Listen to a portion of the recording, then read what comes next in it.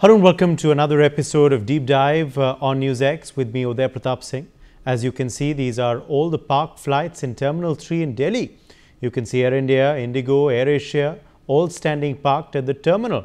The aircrafts here are Airbus or others and are manufactured by the United States or France. Recent orders that have been placed by International Airlines Group that ordered 53 long-haul aircrafts, which include 32 Boeing 787-10 and 21 Airbuses in May 2025. Prices suggest values of up to $17 billion. Well, at the Paris Air Show 2025, many deals were announced. For example, Aviation placed a firm order for 10 A350F firefighters and 30 family aircrafts with options for more in June 2025. The list price value of those aircraft deals was estimated at $12 billion US. If large airlines are spending tens of billions of dollars on new aircrafts every year, imagine what it would mean if even a fraction of that went to an Indian manufacturer instead of foreign giants.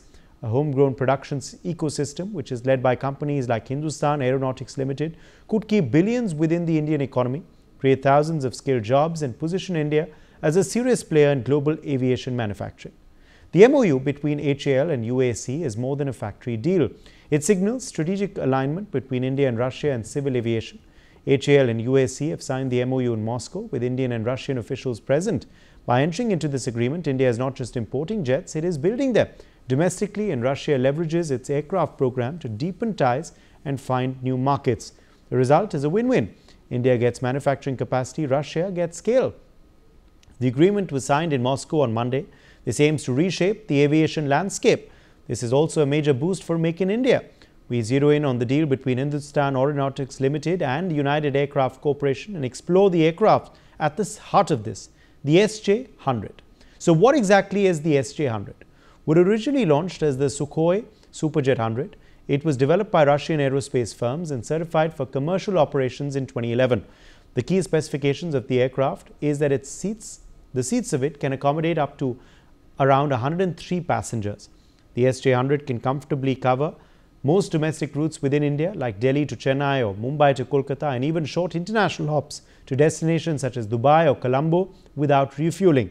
Its range is 3,500 to 4,500 kilometers. The aircraft has the maximum weight the aircraft can safely carry, which is about 49,450 kilograms, including passengers, cargo, as well as fuel, allowing it to operate efficiently even from smaller regional airports with shorter runways. It's equipped with cutting-edge technology, a full fly-by-wire control system for smoother handling, advanced digital avionics for safer and more efficient flights, and a spacious cabin design that offers passengers greater comfort on shorter routes. In short, the SJ-100 is a twin-engine, narrow-body aircraft that has already proven its performance across global markets. So far, over 200 aircrafts have been produced and are being operated by more than 16 commercial airline operators worldwide. The aircraft is currently operated in Russia by several carriers, for example, Rossiya Airlines, Azimuth Airlines, etc. Outside Russia, there have been operators in countries such as Laos via Laos Central and Mexico via Interjet. A 2014 report noted the jet was now operated by 5 Russian carriers, as well as by 3 foreign carriers, which include Mexico, Indonesia, as well as Laos. The agreement between HAL and UAC comes amidst a backdrop of export controls and sanctions designed to curb Russia's access to aerospace technology, meaning India's deal is as much geopolitical as it is industrial. While India pursues the dream of a made in India civil aircraft, the deal also exposes it to the complex terrain of sanctions compliance, supply chain risk, and diplomatic balancing. When compared to aviation giants like Boeing and Airbus, the SJ-100 and India's ambitions with it are still at a very early stage. Boeing's 737 MAX and Airbus's A320neo families carry nearly twice as many passengers, fly much further, and are backed by decades of global trust as well as supply chain strength. The SJ-100, meanwhile, serves regional routes and operates in only a few countries. So while India's collaboration with Russia marks progress, we are still some distance away from matching the scale, efficiency, as well as technological sophistication of Boeing or Airbus. To truly build a made-in-India aircraft from the ground up, the country needs more than just assembly lines. It needs deep technological capability. That means developing a jet engine designed and manufactured in India rather than relying on foreign supplies. It also means investing in aerospace-grade materials, avionics systems, testing, infrastructure, as well as certification, know-how that meets international aviation standards. Most importantly, India needs a robust ecosystem of component skillers, suppliers, skilled engineers, as well as long-term R&D funding, the kind that sustains aircraft programs for decades. Without these, India can assemble planes but not yet design them independently. But for India to truly dream of building its own jet from scratch, Hindustan Aeronautics Limited will have to lead the way. A vision strongly backed by the BJP government under Prime Minister Modi's Atmanirbhar Bharat push. HAL has transformed from a defence manufacturer into a symbol of India's self-reliance in aviation. And now the SJ100 project is taking shape and leaps into civilian skies. Well, HAL's revenue has nearly doubled over the past decade, crossing 30,000 crore rupees in financial year 2024. The company has seen record order books, including deals for LCA Tejas, advanced light helicopters, and now civil aircraft production with Russia's UAC. Major emphasis on self-reliance in defence and aerospace under Atmanirbhar Bharat has positioned HAL as a strategic pillar.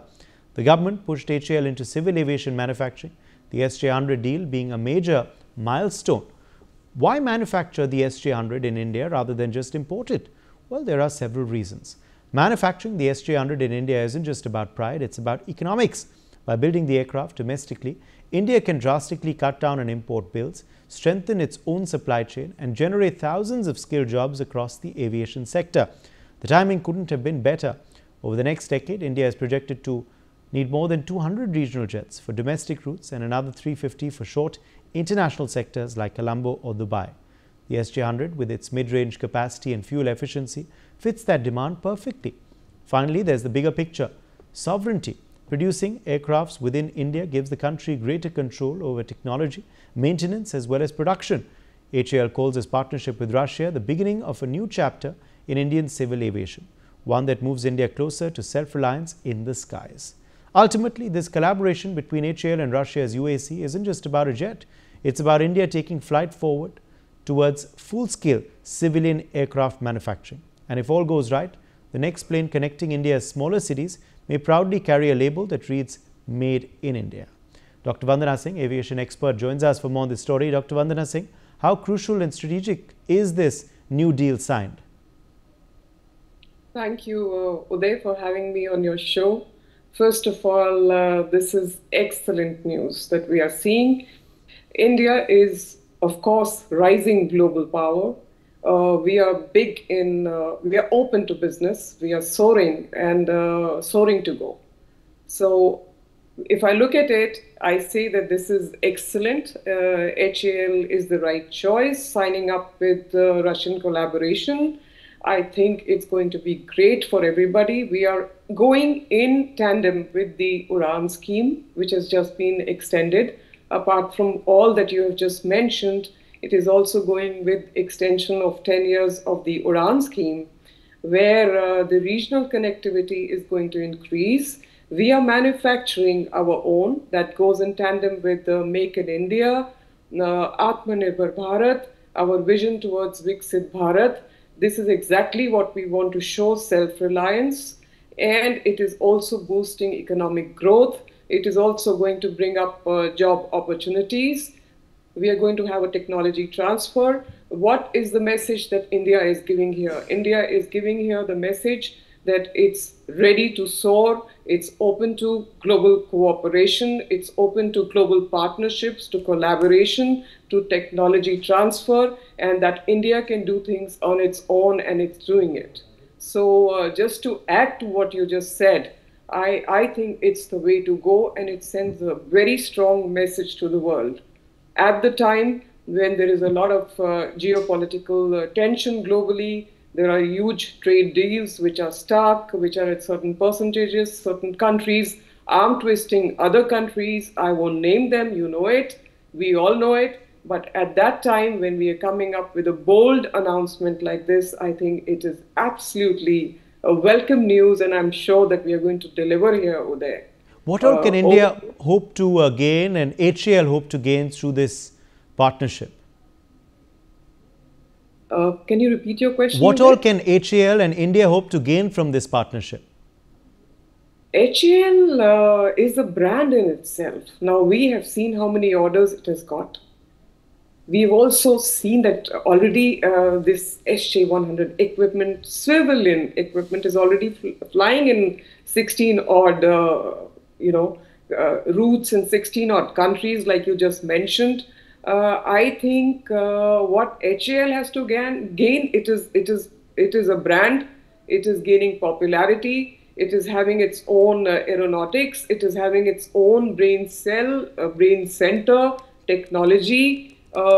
It's gaining name in the world that every other country, even countries like Vietnam, Cambodia, Thailand, various Southeast Asian countries, various African countries, as you mentioned, Laos and all, everybody is looking at it, including South America, Latin America, Mexico, all of that are looking at us. So HAL has everything to gain in terms of reputation. Now comes the real thing is walking the talk. So I am sure they're going to deliver as per what is expected of them, that the timelines will be maintained, and that yes, for short haul flights and for additional of those 200 inbound jets that are as per the demand forecast, and another 350 upcoming for nearby countries as we spoke about. I think HAL is everything to gain, and more and more and more orders will come this way. I think it's excellent towards Make in India, Viksit Bharat, and moving forward for us as a global superpower now, I would say, as an Asian giant. Yes. Moving forward. Dr. Vandana Singh, thank you for joining us with your perspective. Let's slip into a short break on that note.